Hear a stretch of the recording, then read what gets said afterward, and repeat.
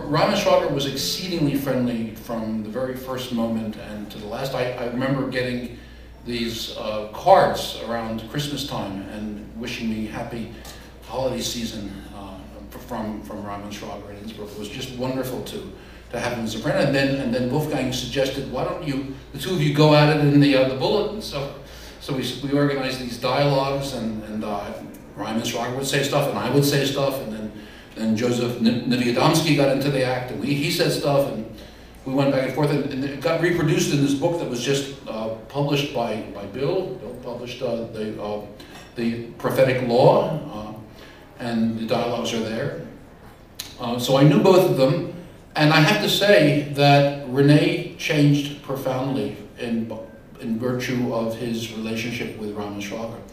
And I'm going to just talk about basically one theme very briefly in which that took place, around the theme of sacrifice. When I knew Rene, sacrifice for him was still being called, he still called it primitive sacrifice. Sacrifice and primitive, because eventually that became politically incorrect to say primitive, and so one changed to the word archaic sacrifice. But when I first met Rene, he was saying primitive religion, primitive sacrifice, organized culture around scapegoating and around the sequestering of violence outside, which would be named the sacred, and when the sacred broke away from its outside place and circulated around the city, it would be known as violence. So violence and the sacred are one and the same for him. And that's really all there was. Christianity and Judaism were, for him, a progressive dismantling or deconstruction of the sacrificial organization of culture, which begins for him in Judaism. This is all pre-Schwager, right? Begins for him in Judaism and reaches its culmination in the Passion, which is for him the sacrifice to end all sacrifices. And this is all expressed quite clearly and quite overtly in Des choses cachées depuis la fondation du monde, Things Hidden Since the Foundation of the World, which he first published in French in 1978. I think there was a version 77. Again, my date's 77, 78, but it was one of those 2 years that Des choses cachées was published. Schwager was by that point already reading Rene, and in fact, in the early version of Des choses cachées, you can see a footnote to Schwager. There's actually a reference to Schwager in one of the footnotes of Des choses cachées. What happened was that Schwager said, look, a sacrifice is used in a positive way in Christianity, and you're not giving any attention to that positive way in which it's used in Christianity, the Eucharist and various other ways of interpreting. And Rene, I remember seeing Rene talk with Schwager. They would walk together at Cerisy-la-Salle. We were all invited to, all the students and lots of the Germans and the French. We all got together at Cerisy-la-Salle in 1983.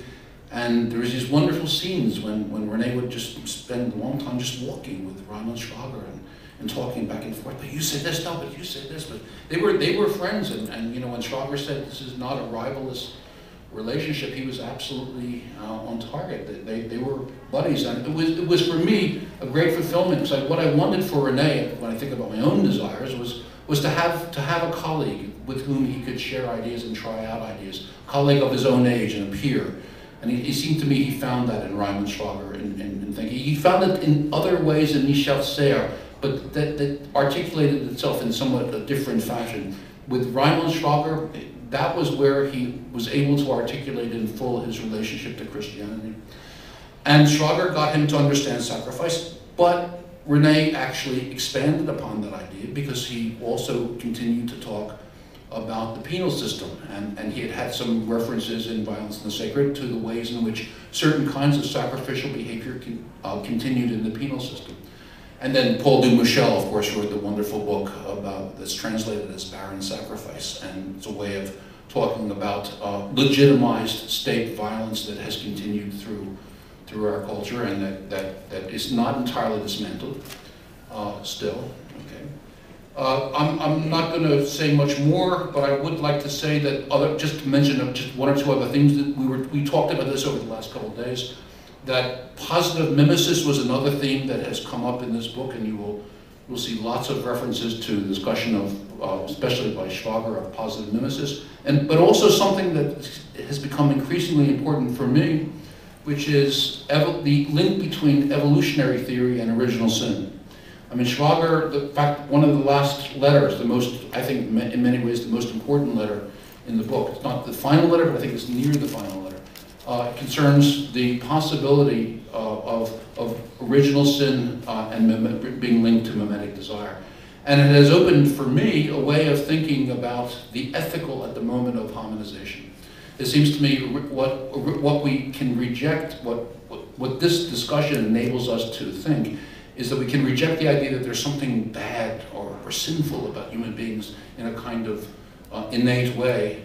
And what we can accept is the idea that the possibility, the potential for the ethical may already be there at the moment of hominization, even if it's not fully expressed and takes maybe potentially thousands of years to articulate. But it's already there. And it seems to me that was the great insight, in my view, of Raymund Schwager. So this book gives a lot of food for thought. I'm delighted to be and honored to be here to launch it, and I see Scott moving towards me to get me off the stage here, so that you can drink and buy the book and enjoy yourselves. So I thank you, and I wish you a good evening.